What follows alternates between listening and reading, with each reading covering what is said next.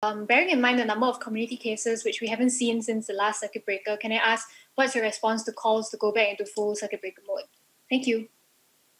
Yeah, thank you. I thought this would be asked, but it's a very difficult question to ask at this time because this is a particularly difficult time to answer that question because you can see the cases rising and whether the trajectory goes exponentially up or flatten, which did happen Chinese New Year this year. We saw cases going up and then it flattened and then it disappeared. And which direction it goes, we will only know in the coming days. So all I can say is, as of now, we need to monitor the situation and then come to a decision later. And I don't give that answer because I want to stall the question. We genuinely need to have some questions answered. Number one, for example, today is the first day we impose more stringent measures, social distancing measures, and today is the first day, in fact. And this time round, we decided to remove the most high-risk settings, meaning enclosed space, crowded, no mask. It hits the restaurants the most. And so by removing the most risky settings, I think we'll make an impact.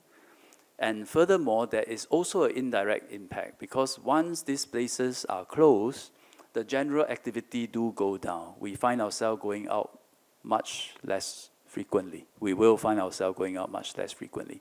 And home-based learning is coming on stream middle of next week. I think that will reduce activity even more. So what is the impact of that? We know there will be an impact. I think we will only know in the coming days.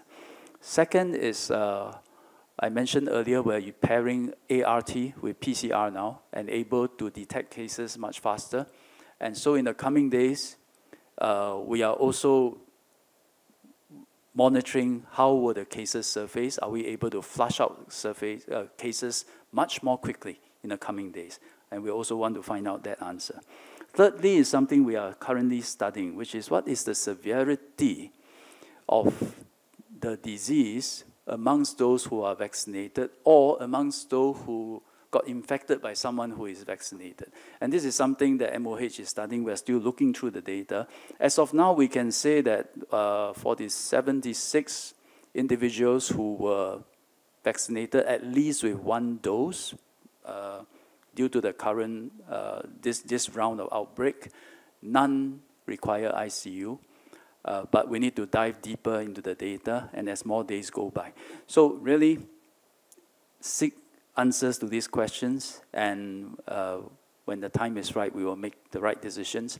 And if it has to come to more stringent measures, as Lawrence has said in the last MTF, we will do so. And if it's a CB, we will say it is a CB. Yeah.